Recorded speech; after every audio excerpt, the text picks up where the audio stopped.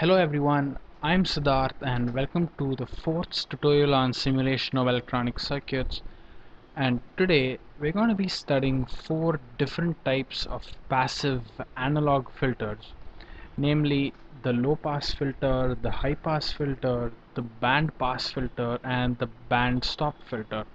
Now these filters are called passive because they do not require any external source of power, and they're called analog because they operate only on continuous time signals. Now these filters are really simple to construct, so let's get started off with the low pass filter.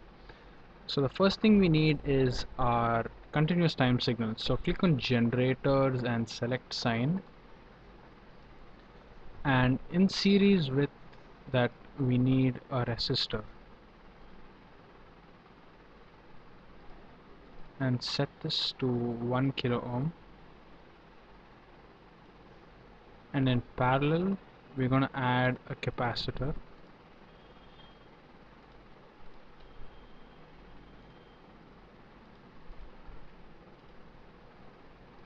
Now, in order to measure the voltage at the output end of the circuit, we're going to need something called the voltage probe. So click on this little icon over here with a V and add it on the output side of the circuit, and there you have it. Our circuit's ready. Now, in order to analyze filter circuits, we need something called the frequency analysis. So click on graphs and select frequency, and draw a box here, and that should open your frequency response. Now double click on your graph, and for reference select your continuous time signal generator. Mine is called R1, and drop your voltage probe into the graph like that. And once you've done that, right click on the graph and select simulate graph, and there you have it. This is how the frequency response of a low pass filter looks like. Now let's study the circuit a little more in detail. Now you know that the reactance of a capacitor is given by 1 by 2 pi Fc. Now what this means is, as the frequency increases, the reactance keeps decreasing. So at one particular frequency, this capacitor behaves like a short, and in order to determine that frequency, there's another formula, and that is F cutoff equals 1 by 2 pi RC. Now in my circuit I have chosen R equals 1 kilo ohm and C equals 1 microfarad. So if you substitute these values in this formula, you're going to get F cutoff equals to 160 Hertz. Now let's expand this graph and try and find 160 Hertz.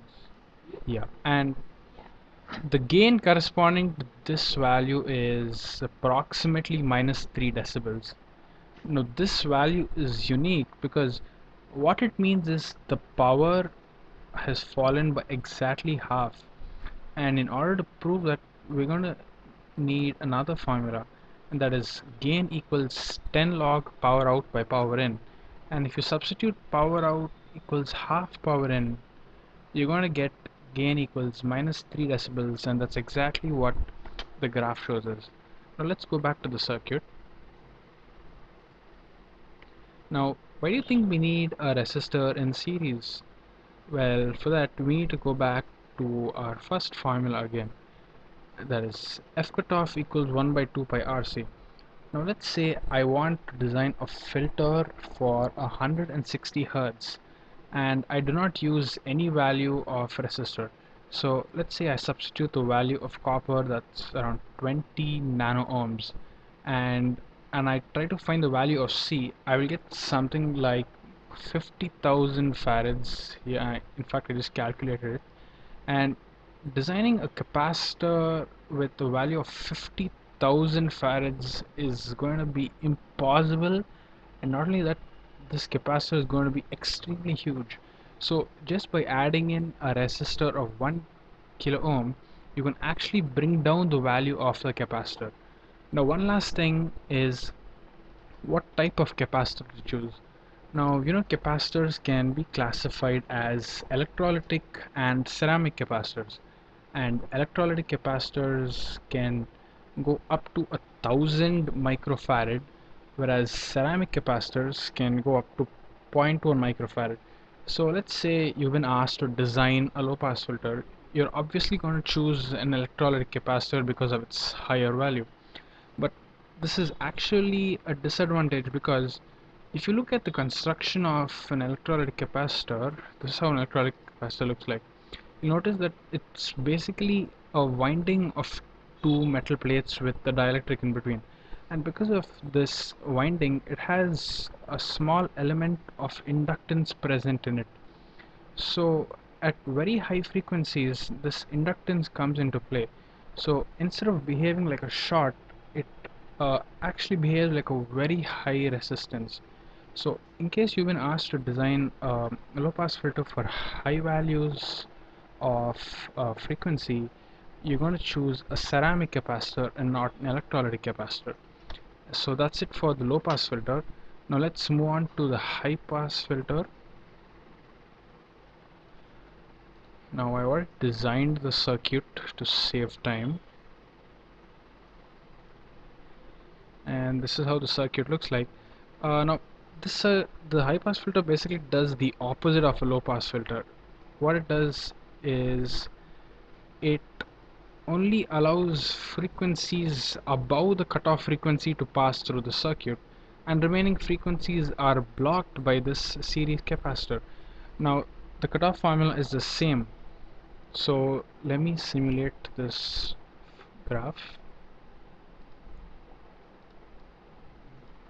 Now I told you the cutoff frequency has the same formula, and I've chosen the same values for C and R. So if you and this is how the frequency response looks like. So since the values of C and R are same, the cutoff frequency is still 160 Hertz, and corresponding to this point the gain is minus 3 decibels, which is the same. So this is the high pass filter. Now if you combine the low pass filter and the high pass filter in series, what you're going to get is something called the band pass filter. Now what the band pass filter does is it basically allows frequencies only in a particular band to pass through.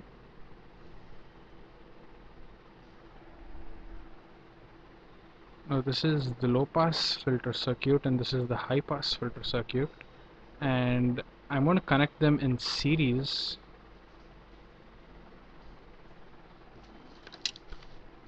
Now let me just change the values of the capacitance.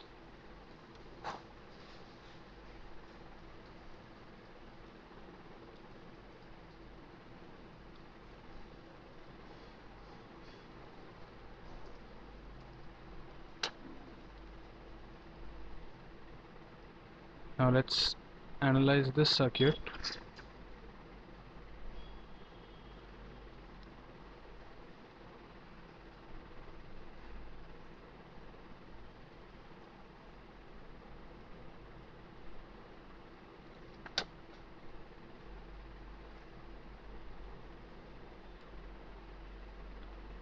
So we're having a small problem over here.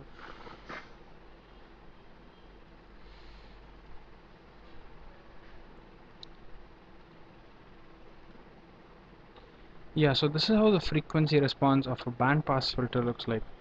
Now what this tells you is it allows signals only with cutoff frequency above the high pass and below the low pass to go through the circuit, and the signals of remaining frequencies are all blocked. Now let's move to the last circuit, and that's the band stop filter. I already constructed this circuit as well. Now this circuit consists of a low pass filter in parallel with the high pass filter, and if you simulate this graph you'll get something like this. Now what the band stop filter does is it blocks all frequencies in the range determined by the low pass filter and the high pass filter. It basically does the opposite of what a band pass filter does. So that's all for today. I hope you enjoyed the tutorial and found it educational. If you have any questions, you can always mail me or comment down below. And don't forget to subscribe because I'll be adding more tutorials in the future. Thank you and see you next time.